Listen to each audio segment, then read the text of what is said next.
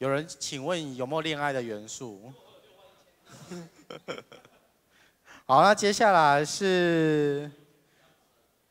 可以继续录影了。接下来是 Call for Japan 的 Hal Seki。It works, okay.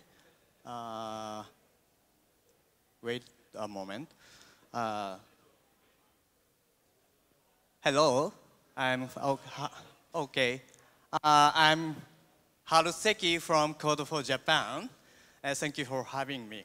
Actually, this is not the project what's built on this hackathon, but I wanted to share how the civic tech is working in Japan.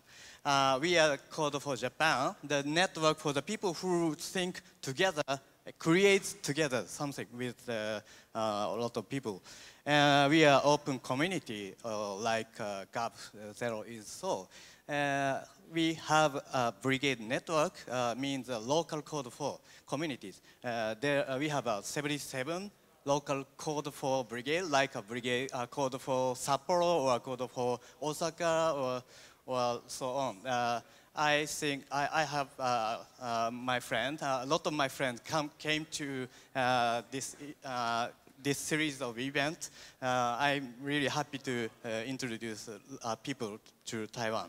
And that kind of communities doing workshops mainly, like mapping parties or meetings with government staff or application development like this, or just have a meetups or a hackathon and ideas. A lot of workshops they are doing, so they can do anything they want to have. And I want to show some application built by the communities. For example, Code for Sapporo created this Sapporo Hoikuen map, means a preschool finder. You can find, search kindergarten or preschools like this beautiful map. Of course, you can use search by smartphone. The data scraped from the government website and built this beautiful application. She is the leader of this project. She answered in the interview. You can read the interview in English if you want. She said, I made this application because just I want to have it for solving my issues. This is really civic tech. Code for Japan aims to have this kind of DIY approach. And don't just complain. Use your hands. And let me explain one more example from Code for Kanazawa. This is called gominashi.jp. Gominashi means no garbage in Japanese. You can search when and what kind of garbage will be collected by the public services. It's also easy to find. Because in Japan, the rules about the garbage collection is really complex. So, and the application is also open sourced. And I think that nearly 100 cities now using this application. Using the city not officially using, but the citizen built this application inside the city and spreading. And also, my example is not the application, but the Code for Japan's project called Corporate Fellowship. It wants to break the barriers between government and technology people by connecting people.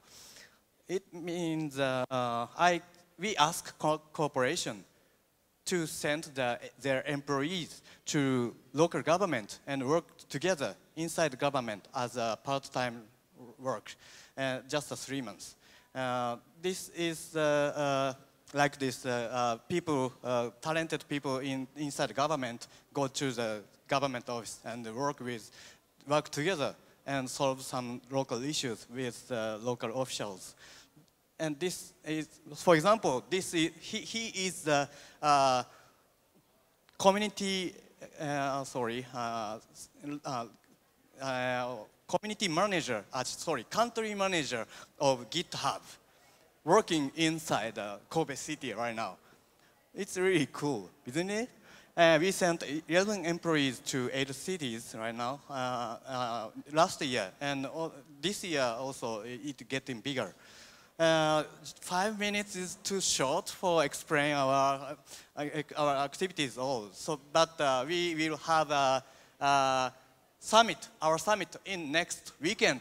TTCat will give us presentation. So please come if you can. Thank you very much.